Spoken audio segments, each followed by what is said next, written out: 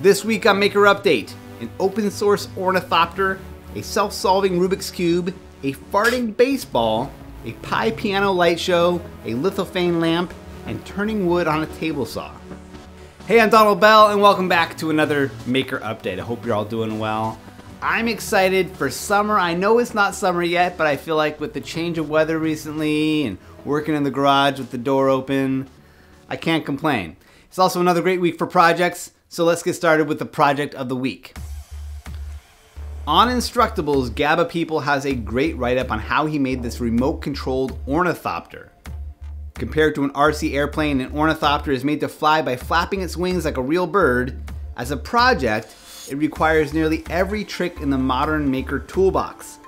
Laser cutting, 3D printing, gears, motors, Arduino, servos, wireless control. It's definitely an advanced project, but what an insane payoff. I've never seen anything like it. And if you think a drone draws attention, can you imagine showing up at a park with this thing?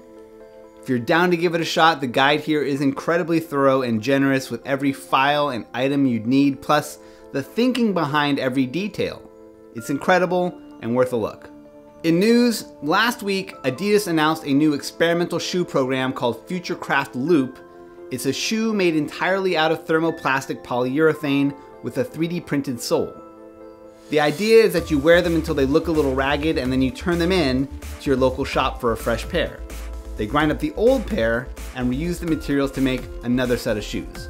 It might be eco-marketing hype for Adidas, but I'm inspired by this idea and how makers like us could create closed-loop recycled products like this using local microfactories.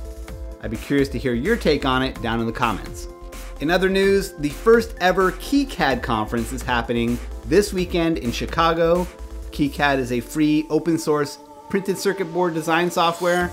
At KiCon, attendees will be able to take in 2 days of talks and workshops. It's exciting to see a community develop around this tool.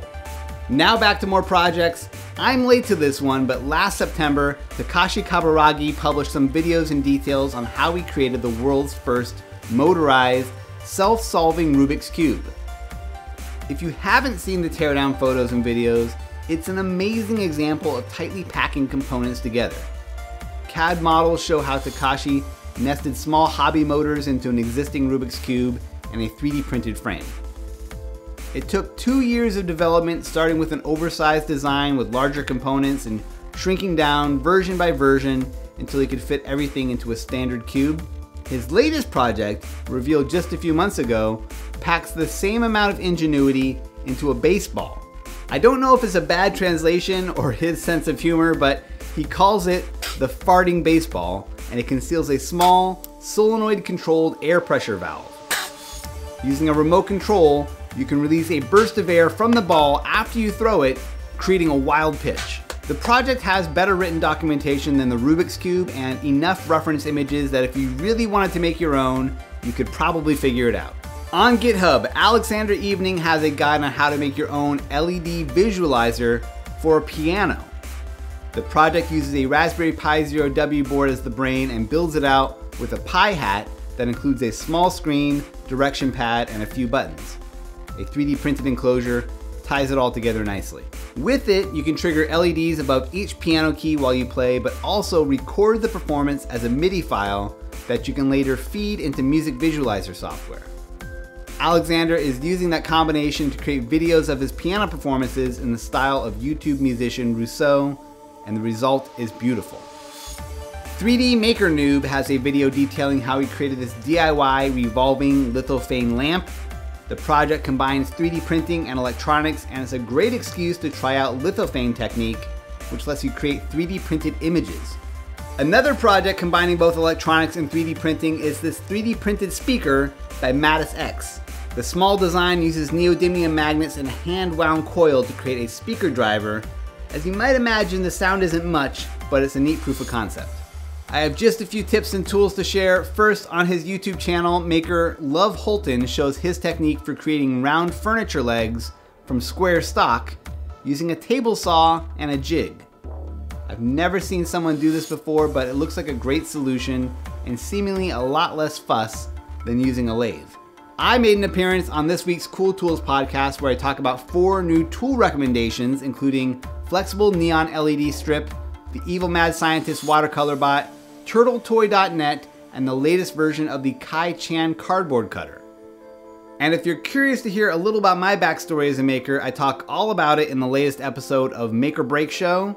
From circuit bending to CNET to Make Magazine, it's all in there. Finally, for this week's product spotlight, let's talk about the BBC Microbit. This is a tiny project board about the size of a business card that comes with 2 buttons and a matrix of LEDs already built in. You program it over USB either by dragging and dropping Python code or JavaScript code created in Microsoft's user-friendly MakeCode online editor. Now, when the board first came out, I'll admit that I sort of wrote it off as kid stuff, and classrooms are the main market for this thing, but since then, I've seen some great projects take advantage of its small size and relatively low cost. Plus, there are a bunch of expansion boards for it now that you can just slot it right into for driving motors or servos or speakers. There's a whole ecosystem of projects and add-ons, and clearly this board is sticking around. So if you haven't already, you can pick one up from Digi-Key using the link in the description. Alright, and that does it for this week's show. Be sure to subscribe, leave a comment, or leave a thumbs up for old Donald here. And next week's show is going to be the monthly special edition I do over on the Adafruit channel, so you can catch the show over there. Or you can also just sign up for the Maker Update email newsletter that goes out each week with a link to the video and all the show notes, everything you need so you don't miss it, alright? A special thanks to my patrons on Patreon and to Digi-Key for sponsoring this show, alright? Thanks for watching, and I'll see you soon.